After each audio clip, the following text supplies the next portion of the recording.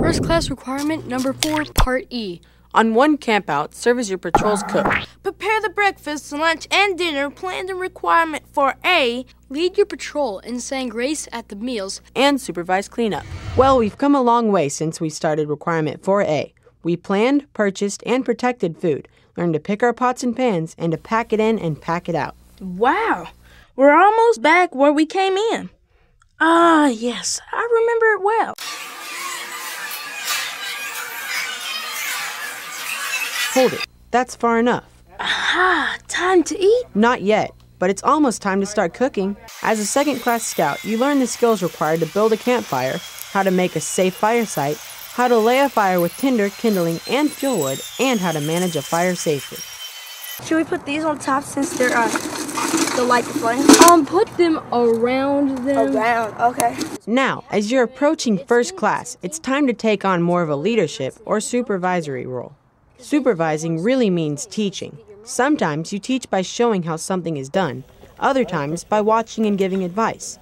All you need to be a good supervisor is to know your stuff, and remember how it felt when you were the assistant.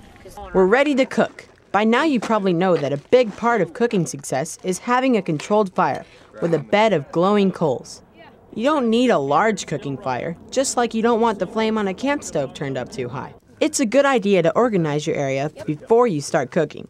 Clear a space to assemble your ingredients. Make sure it's level so things don't tip over. Think through everything you'll need until the food finishes cooking, and get it ready before you start. Have your utensils ready, and once you do start cooking, stay focused on your task.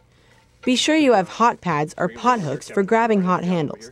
And know where you're going to set a hot pan down before you lift it off the fire.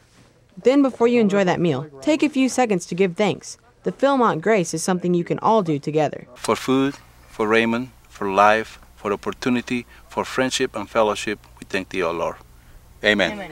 Let's eat and we move on. With every meal comes cleanup, and the best way is by sharing the load. Your patrol leader can make up a duty roster before the campout. That way, everything gets done, but the work is shared equally. And remember, your Boy Scout handbook has some excellent tips on the fine art of dishwashing. Most important, before you leave your campsite, even for a short period of time, be sure that your cooking fire is out, using the cold out test. When someone runs their hand through the extinguished coals, if the embers are still hot, douse with more water. Never leave a burning fire unattended.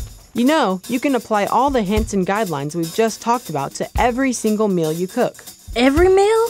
Even that golden brown grilled cheese sandwich that melts in your mouth at lunch? Even lunch. And what about that savory camp stew, simmering in a rich, beefy broth that we almost had for dinner? I think I see where this is going. Guess who's coming to dinner? All right already, let's go for it. That's first class requirement 4E. Supervise cooking and cleanup. A breakfast, lunch, and dinner for your patrol. And lead your patrol in grace before each meal.